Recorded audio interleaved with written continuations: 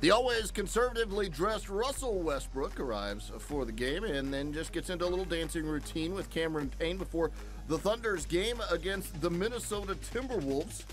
We got you started in the first off a Minnesota Timberwolves turnover. Enes Kanter with the push to one Kevin Durant, who finishes with authority. He had 21 in the game. OKC already up by 14. Into the second quarter we go off a Serge Ibaka turnover. Ricky Rubio finds Shabazz Muhammad for the hammer. Look at Muhammad just crush this one. And this play, and wonderful as it is, concludes our Minnesota Timberwolves highlights for the evening.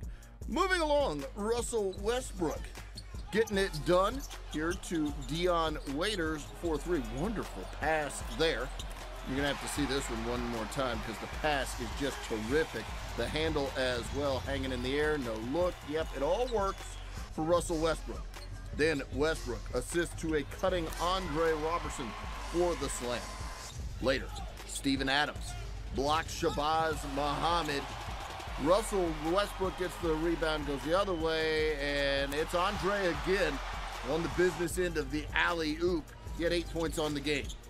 Then Kevin Durant to Russell Westbrook for the slam. 12 points, 11 rebounds, 10 assists, another triple-double for Russell, and OKC up 25 points is the real deal.